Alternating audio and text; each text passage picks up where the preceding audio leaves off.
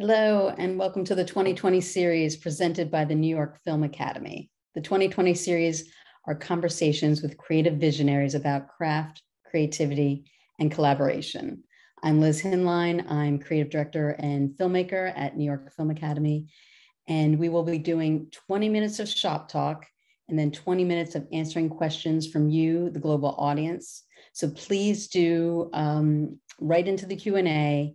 This is a time to get real advice, inspiration, and just pure knowledge from a seminal director and ASC DP, which is crazy. Geary McLeod, we'd love to talk to you today. Hi, Geary. How are you? Thank you so much for showing up. I always am happy and excited and relieved to see people show up. It's a pleasure. It's so interesting. So I was looking at your IMDb page, and besides being incredibly extensive, it really looked like you had a master plan. You started out as an AC. I don't even know if you were a loader before that, but you went from AC to camera operator to cinematographer to now you're a director. Was this a war plan that you had done? Plan gives it too much credit. It was a combination of luck and, yeah, did I want to become a director? Absolutely. But did I have like a step-by-step master plan? Not a chance. I worked, I didn't go to film school. I was I literally started at the bottom rung of the camera department. I wasn't a loader, so I was a second AC, but I started at the bottom rung of the camera department and just slowly worked my way up that ladder, which took a long time. It was not, when I came into the business, there was no instant career, especially in camera. The union was very small and very tight.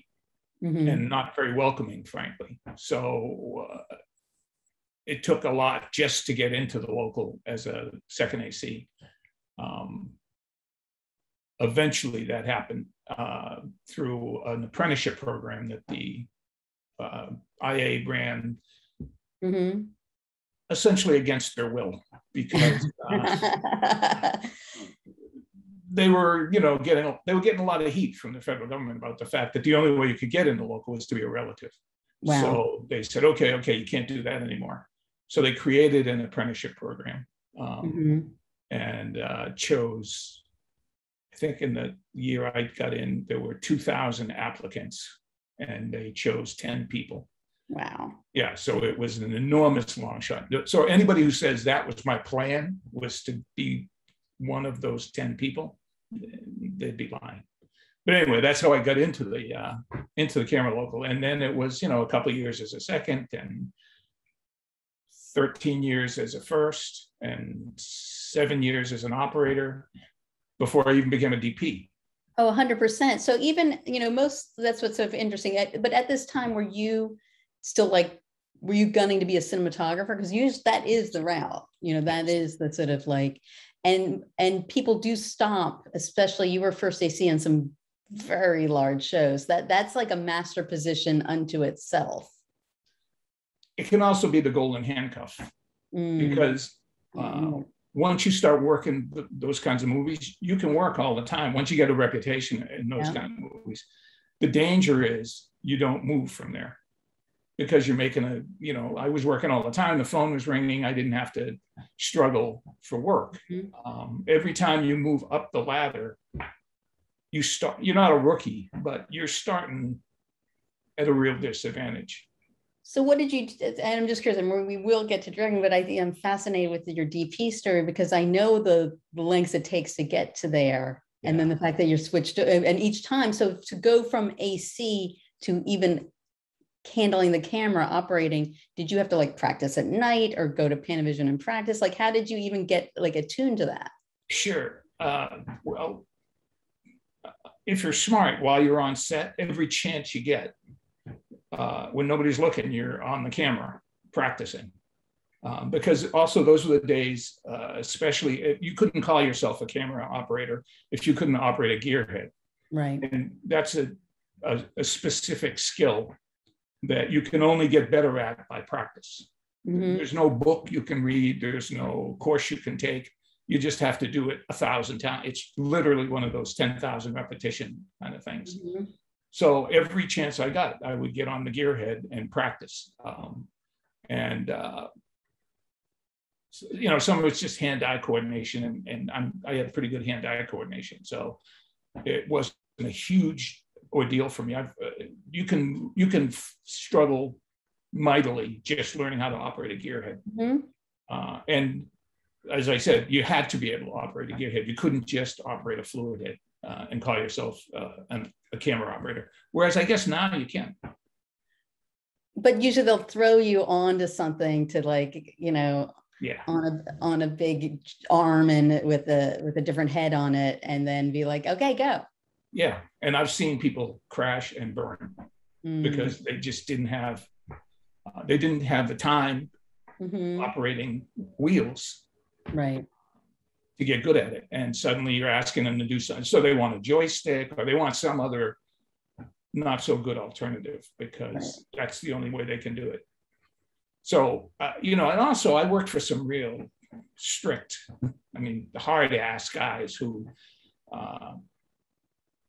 pushed you hard. They were unforgiving.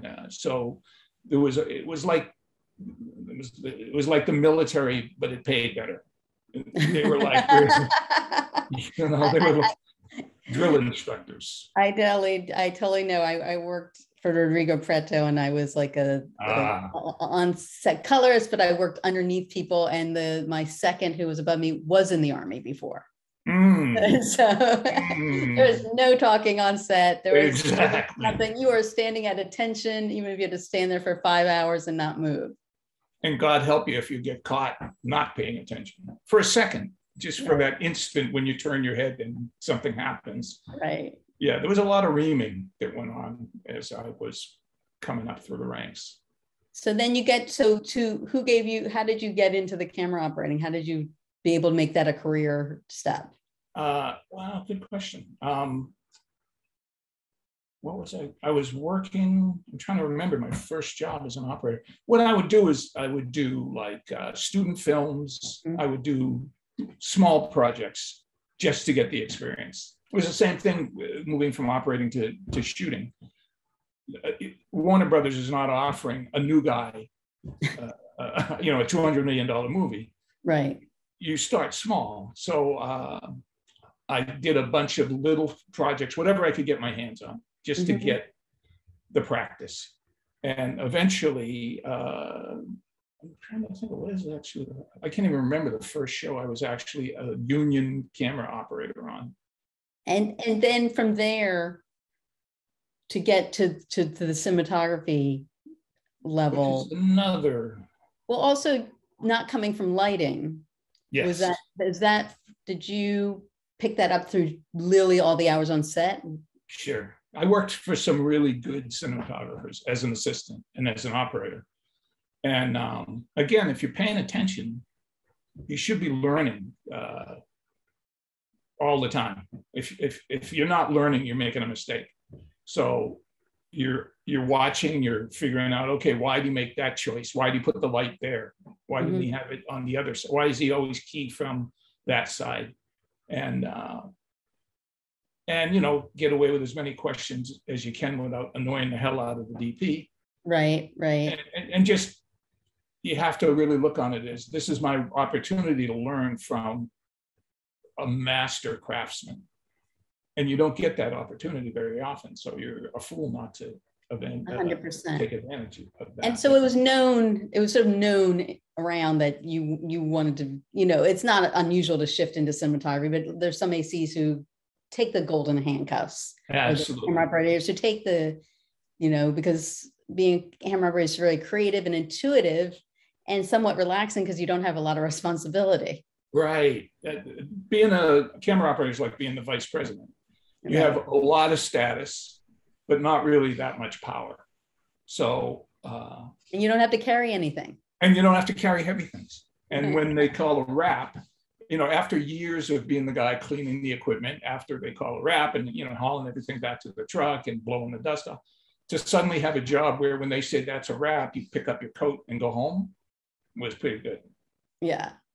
So, but it's also, again, that's the golden handcuffs. You can stay there a long time if you choose to, or you can keep reaching for the next rung on the ladder. And that's a tough one. Every move up the ladder gets tougher and tougher because it's a pyramid. And so there's not a lot of room at the top. And did you have mentors going up in stages? Yeah, the person I learned the most from as an assistant was, I was Stephen Goldblatt's assistant for a long time. And Stephen was really talented cinematographer and also a really generous, spirit. So he was enormously helpful in the opportunities I got by working with him. And I learned an enormous amount from him about lighting, about not just about the technical part of it, but also the politics of it. Like, what are some takeaways that, you know, because the politics, once you're at that level with craft, then it is the politics. It is about the and then it's not a bad thing. It's just, it is what it is, right? And so what were things that you saw, especially if you were starting to do the DP directing thing, it's like how they're dealing with talent. Dealing with talent was a huge part of it. Making sure that the actors feel attended to, specifically women, when you're lighting. He never walked away without letting them know he was paying attention.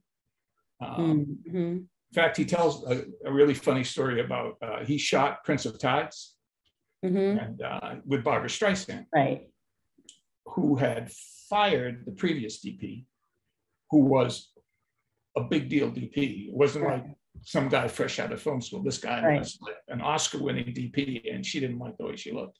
So Stephen gets brought onto the movie. Barbara had a habit of taking her hand mirror to look at her lighting. And she would often hold it right in front of the key light and then wonder why there was a shadow on her face. So you had to gently, you know, and she's the star. It's her show. You can't, you got to gently just slide her hand out of the way. So one day in daily, she just said, you know, Stephen, I don't know. Today you missed the mark. And Stephen said, you know, it wasn't like I wasn't trying real hard because I knew, you know, the last guy. So she wanted to reshoot the scene. Oh, wow, really? That, you know, she was that far off the mark. So so the next day, because the director certainly wasn't going to say no to Barbara, the next day they reshot the scene.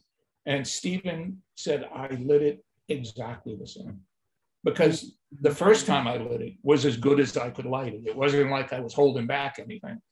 So I just basically did the same thing again. The next day in dailies, she's ecstatic. She said, now that's what I was looking for. So part of it is just appeasement. What was the takeaway? Sometimes you're just going to have to appease people, even if it doesn't necessarily make sense. It's not your job to get into a technical argument with the talent about how they should be lit. You light them the best way you know how and do a lot of nodding. So it seemed like The Mentalist was your sort of takeoff transition point into directing. Yeah, is that absolutely. Correct? Yes. And you were there on that show for a while, a long time as a cinematographer. Yes, that was my break. And what did you, was it during that show that, or was this something, you know, how were you thinking about that as you're sort of heading towards that? Well, the previous show I'd been on had been a show with Courtney Cox called Dirt. It was an FX show. And Courtney actually offered me an episode to direct, which I said, of course. And then the writers went out. And So I was literally on deck to direct the next episode when the show went down. Right. Chris Long was the producing director on the show, who was also one of my very best friends. He's a wonderful man. He, by the time the strike ended, the show couldn't make its delivery dates. So FX pulled the plug. Mm-hmm. But Chris got The Mentalist as a producing director. And he brought me with him. And he brought me with him and said, you know, I know you got burned on the last one. I will watch out for you this time. It won't happen season 1. It probably won't even happen season 2, but I will build the relationships with the studio, the network, the talent, the showrunner, all the people that have to say yes. I'll get them all aligned, and then I'll propose that you direct an episode, which is exactly what he did, and it worked out. Yeah, That's amazing. It was a wonderful thing to do. So had you, at that point, directed anything yourself previous to that? I directed some like second units on shows I was shooting, stunt units, but no, I really had no dramatic. I'd done one episodic episode many years before that never even got aired. It was a show that got canceled. I think, frankly, the reason I got the episode is because everybody, the star of the show, knew it was going to get canceled. And he said, look, you know, he threw me a bone. Right. You'll get a directing credit out of this, but I don't know. And it never aired. And did you know not how would you know, but did you think like, this is something I would really like? I've been doing the cinematography. You know, I'm at a level now, I'm doing episodic, I'm getting a consistent paycheck, but I think the directing will be the thing that really works for me. Yes, because by that point I had worked with, I can't count the number of directors, and some of whom were really, really good, and some of them were not so good, and a lot were in between. But it slowly occurred to me that this is a career that I could do. It wasn't so far out of reach. I think when you start off, being a director is something that just seems so remote. The odds of becoming a director seem so remote that it ain't gonna happen. But by that point in my career, I'd been around a long time at that point. And I worked as both a DP and all the way up the ladder. I'd worked for, like I said, I can't count the number of directors. And I realized some of them, you know, were extraordinarily talented, and maybe I was never going to be that guy. But there were others that were, you know, craftsmen. Right. That could put together all the pieces, knew all the pieces that you needed, and knew how to assemble them in a timely fashion, which is episodic television. And I'm just curious, and then what does your prep look like now for episodic versus like your prep that you did for DPing for episodic? Oh, it's so entirely different. Prep for episodic as a director is so much more involved with the writers, reassuring the actors, even in prep, that you're on their side, that you're going to watch out for them, that you're... Sometimes actors are wary of DPs who have become directors because they think that you only care about the look, that you're not really that interested in performance or story. You just want to do cool shots, and they hate that.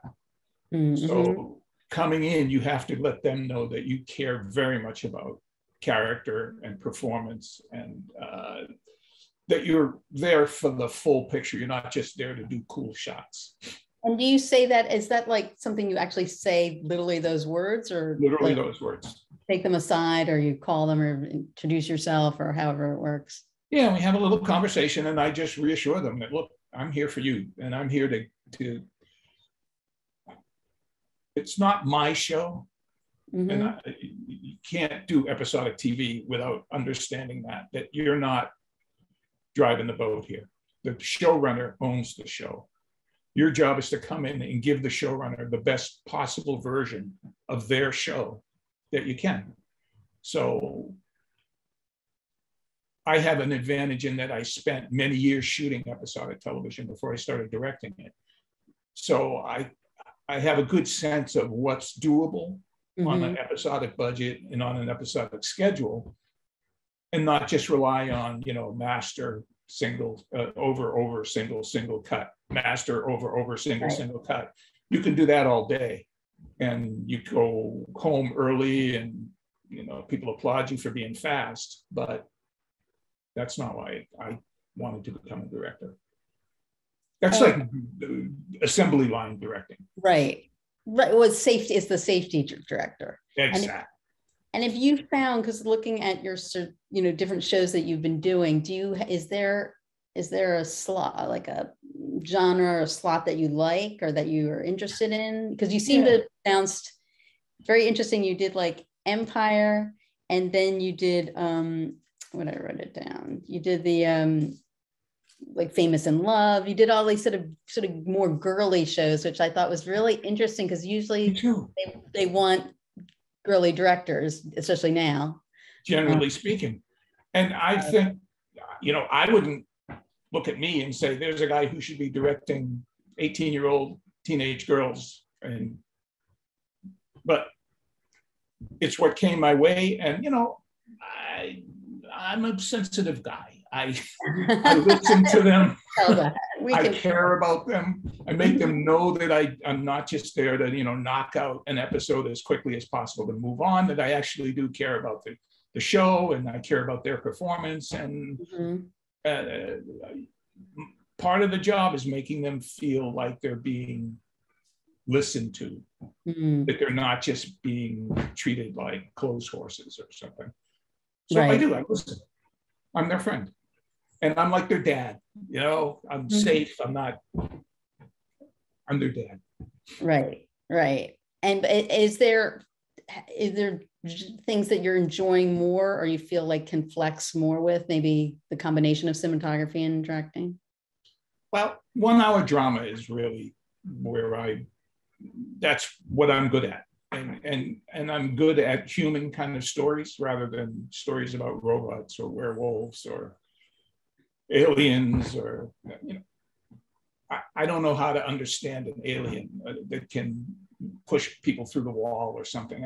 It doesn't even appeal to me. What appeals to me is stories about actual people that I can look at and say, okay, I get you as a person, and I think we can tell a story together, and it's a human story. That's the part of directing that to me is the best. The technical stuff, I know well enough that I don't want to get bogged down in technique, rather than the primacy has to come with the story. And I'll give you a couple. If you give me a little room, I'll definitely give you a couple of nice, big, wide, sweeping, Gone with the Wind shots. But that's gravy. Well, what I thought was really exciting is that, we met at a sort of directing acting Beverly Hills Playhouse, and that you were working on your vocabulary with actors. Yeah, absolutely. Actors. And how do you feel? Have you done other sort of education with that, or how has that just become from being on set a lot that your vocabulary has developed? That was a really good idea, a really good suggestion to go and take, because up till that point, as a DP, your relationship with actors is just entirely different. And honestly, half the time you're just getting them to, turn your head slightly to the left and raise your chin, and we'll make you look nice. Suddenly, as a director, it's a whole different set of skills and a whole different set of communication tools that you have to develop. And I realized I needed to take acting classes in order to develop those skills, because they just weren't skills I possessed. So taking that class with Howie Deutsch, who was just a master at dealing with actors, with directing actors, with understanding actors, was the most valuable thing I did in transitioning from shooting to directing. I started to learn the vocabulary, and more than the vocabulary, just trying to see a scene from the actor's perspective rather than from a lighting perspective. Right, 100%. What the character's going through, and what the character's visualize that. Exactly. All right, we have a bunch of questions here. We're going to jump into a few of them. Jamie asked, have you noticed the push in film and television for production to do a more thoughtful job lighting different skin tones? Can you talk about your thoughts on that and even the past lack of attention to it? Oh, absolutely. There used to be, and it might even still exist, I don't know since I haven't shot in a while, but there used to be something called the Lily, which was a card, like a 8x10 card with color patches, and then a woman, a blonde white woman, a photograph of this woman. And you would photograph this for the lab so that the lab could set up to make that the standard. So what they were using for a photographic standard had nothing to do with the way I look or the way any Black person looks or Asian people or anybody else. It was a white, blonde-haired, blue-eyed woman was the standard. So if that's the orientation that you start with, you got to go a long way to start paying attention. And I've talked to so many Black actors who feel like they've been just neglected, underlit or not lit at all, or lit in a way that, you know, clearly the person lighting has no idea how to handle them. Totally. They get very fearful, not understanding the skin tones and using the reflectivity of the skin and and getting excited about it. And you know what? Let me just fix something. Sorry, it's making it crazy.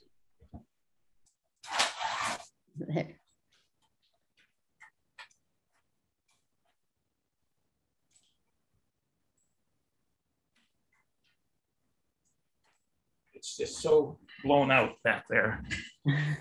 Exactly. Anymore. Yeah, it's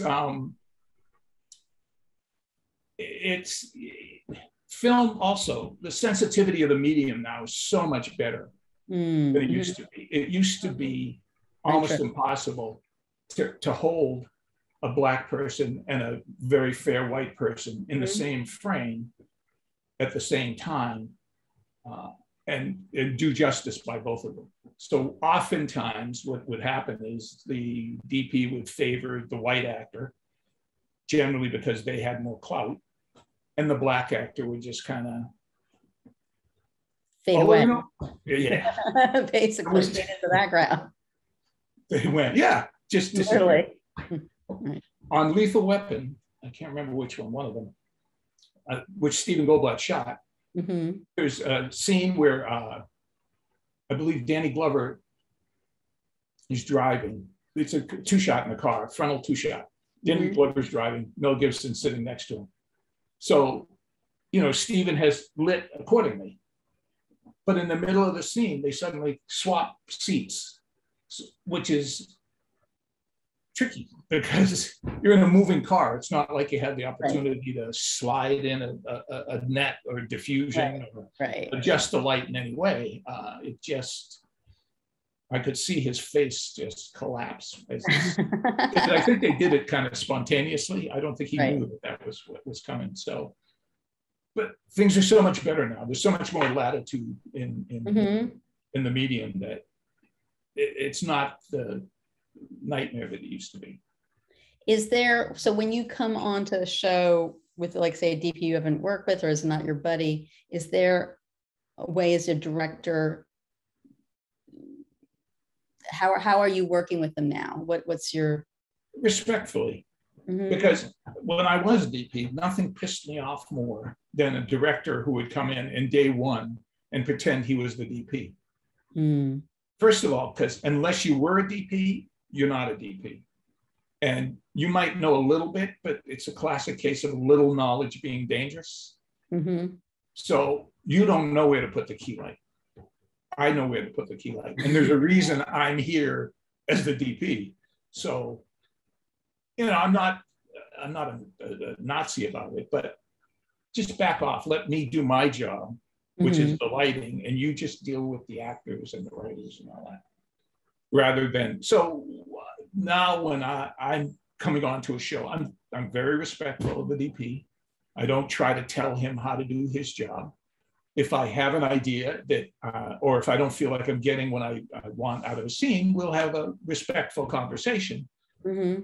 But I don't feel like I'm the source of all knowledge on the set. I'm the director, but I'm not. I'm just. You learn humility if you're smart as a director, especially in episodic television. There are people that know a lot more about their particular craft than you do. So I don't tell the wardrobe people what, you know, whether she should wear the pink skirt and the blue blouse or the blue skirt and the pink blouse.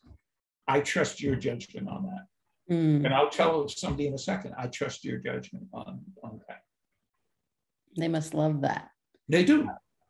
Respect them, you know, they know what they're talking about. They do at that time. And I'm not there to change the look of the show. Veronica from Italy asks, I would like to ask you, what was the best cinema experience of your life? Of my life? Of your entire life, what was the best? Okay, the most impactful was working on Malcolm X. Tell us more. That was like a life-changing experience for me, because it was just such an important, you know, in the course of a career in the movie, especially in the Hollywood end of the business, you work on a lot of stuff that's not going to change anybody's life for the better. It's just a job. But every now and then you get lucky and you get on something that feels life-changing. And for me, that was Malcolm X. Thematically, dramatically, it was a huge picture in terms of impact. For me personally, it was a huge, and the travel, you know, I met Nelson Mandela. Oh, wow. Yeah, how many times in your life? And I'm not that starstruck, honestly, but Nelson Mandela is Nelson Mandela. So that was a huge impact. And what did you take away from watching Spike work? You know, he's I'm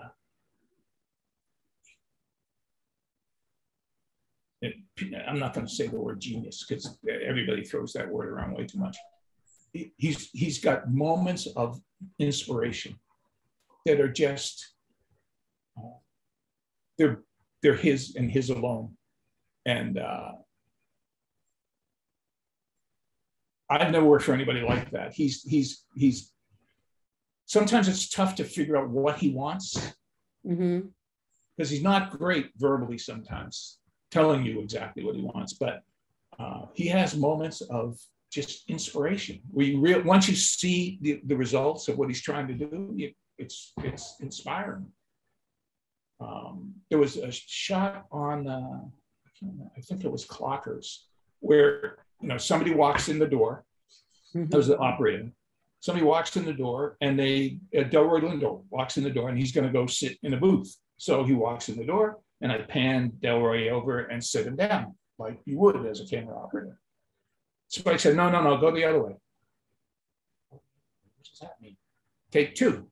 Delroy walks in, I pan him in, I sit him down. Spike said, didn't I just tell you to go the other way? So now I'm like, I don't know what the guy. Go other way to what, right? Yeah, go other way to what? So Delroy comes in. I said, all right, I'll show you what the other way is. And I panned the opposite direction. And I panned across the whole set and came around to land on Delroy as he was sitting down. Well, what that shot bought us was a chance to see this fantastic set fully, rather than just a little, 90-degree pan. It was a 270-degree pan where we got to see the whole set. I just didn't realize that's what he was after. Right. Just saying go the other way didn't really connect for me. But once I saw what he had in mind, it was genius. Yeah. Genius. Well, it's exciting to be around that. Totally. Yeah. You're going to get yelled at. You know, you have to be ready for that because you're going to not get it sometimes. Mm-hmm.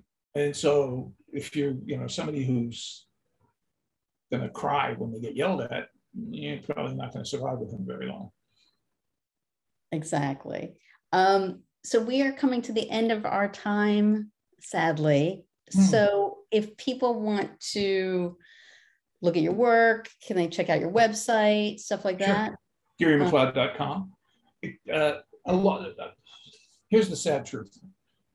Getting the networks to allow you to pull excerpts from their shows and put them on your website is not always, is frankly really difficult and becomes more and more difficult. There's a whole thing about intellectual property that they're really nervous about. So anytime you call them up and say, I'd like to use a piece of your programming, even though I directed it, it's still your show. Right.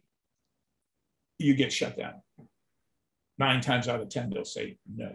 So unless it's an independent, it's pretty tough. So so there's stuff on your website, and there's stuff that's in your credits. Yes. People can find. Yes. If you go through my agents have access that I as an individual don't have, because the networks kind of pretend they don't know that agents are handing out their work. Right. But it's really very, very treacherous ground these days with intellectual property. I think they're just so afraid that they're going to get ripped off. Interesting. Yeah.